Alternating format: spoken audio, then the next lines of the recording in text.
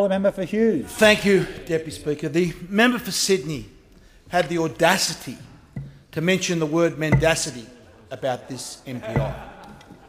Deputy Speaker, this MPI, which the opposition title, the government's failure to properly fund schools, and their repeated statement that the government is cutting funding from schools, and I'm sorry to say this word in the chamber, Deputy Speaker, but it is a lie.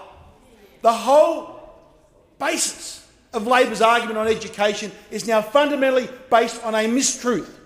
The policy that they can go on, and if they can tell a lie over and over and over and over again, Deputy Speaker, that it will hopefully somehow resonate with the public. Well, I say shame on every one of you. At least come into this chamber and tell the truth about what is happening to school funding. And the truth is, Deputy Speaker, that under this government, where we're at record levels, we are now spending $20 billion more than the previous Labor government. Funding for education under this coalition government is 25% higher. So do not come into this chamber or run around your electorates and spread the lie that the coalition is cutting funding to education, because it's completely, utterly untruth. It is a lie, Deputy Speaker, and I'm sorry to say that word in this chamber. But, Deputy Speaker, what we need to concentrate on, we know that funding is important, and that's why this coalition government has education funding at record levels.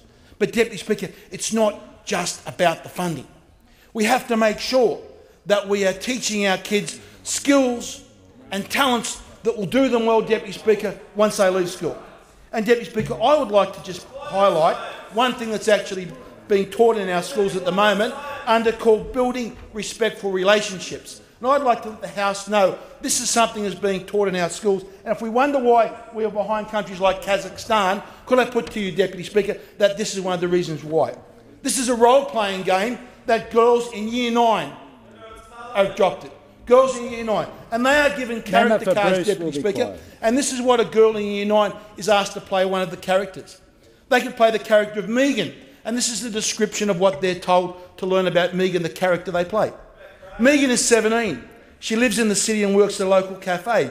She has had 15 sexual partners and describes herself as bisexual.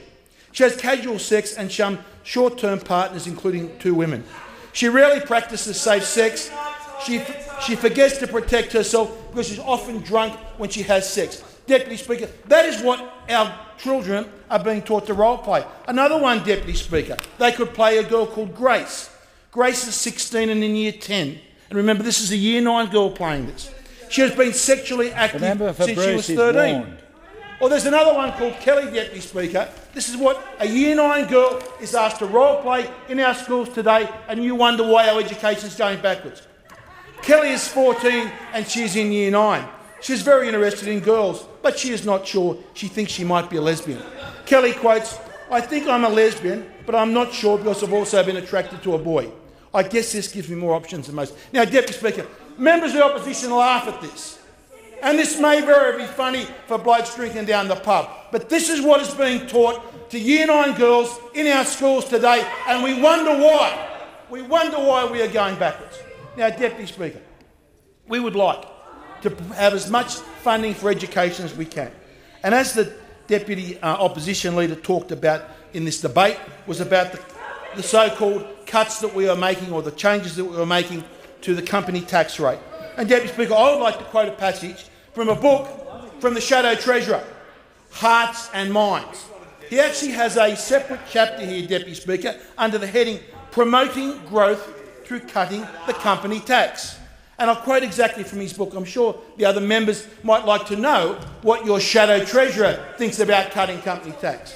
And he says, "One of the more controversial reforms by Paul Keating as Treasurer was slashing the corporate tax rate from 49% to 39% in 1989.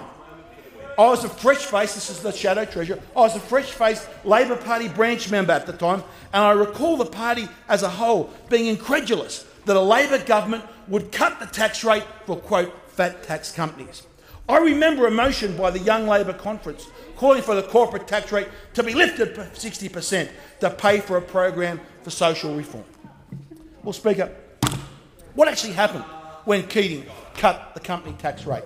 Deputy Speaker, we know when he cut that company tax rate from 39% down to 49% down to 39%. We didn't lose 1 cent of corporate tax. We actually, within 4 years, Deputy Speaker, we're getting 60% more revenue at 39% than we were 49%. And that has happened every time throughout our history. Time is expired.